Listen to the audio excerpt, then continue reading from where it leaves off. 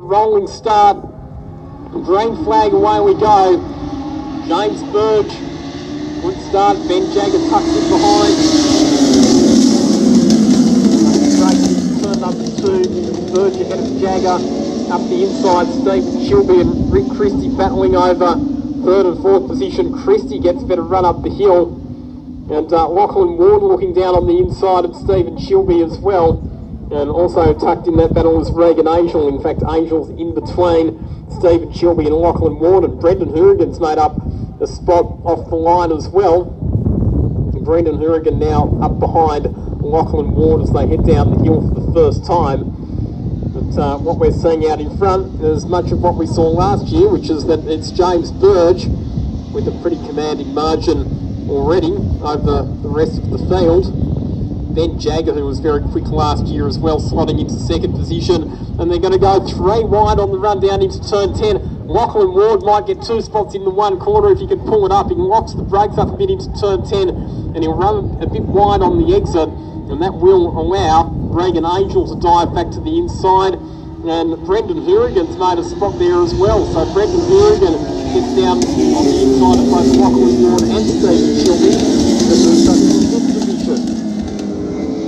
Racecraft there from Brendan Hourigan. He qualified particularly well, but almost doesn't get good results here at Wakefield Park. He's moving his way up through the field. Ben Jagger not letting James Burge disappear up the road. Fastest lap of the race with Ben Jagger, 1 minute 5.5. After second, separating out 2 race leaders. Lachlan Ward back down the inside of Brendan Hourigan into turn 2. And Lachlan Ward gets up the race once again for Ben Jagger, and it's only 0.19 of a second between the 2 race leaders, the 2 teammates of the line. So Ben Jagger really applying the pressure to James Burge, and he gets a good run out of turn 2 up the hill as well. Not quite able to find Brendan Hourigan. So they'll swap positions once again at turn number 1. Oh, and Hourigan tries to go back down the inside of turn 2, not quite able to do it. And James Burge just responds a little bit to the pressure from Ben Jagger. He was a couple of tenths quick at that time. The margin's just gone out to 6 tenths per second. But James Burge certainly can't afford a mistake at this stage. Well, speaking of mistakes, great lock up from Lachlan Ward at turn. Side of Brendan Hourigan at turn 1. Side by side in the braking zone at turn 2, and it is Lachlan Ward who moves ahead. Race wins of James Burge.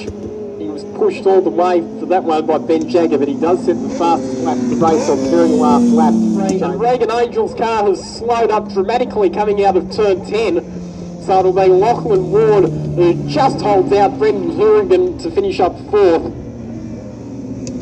What a shame for Regan Angel, his car conking out a spot before it gets there though, because David O'Hara gets through, and here comes Regan Angel literally crawling across the line to finish up in 9th position, and then Graham Fraser and Jim McCain rounding out our finishers for the opening race for the Legend cars. They'll have 2 more races this afternoon, the Legend cars.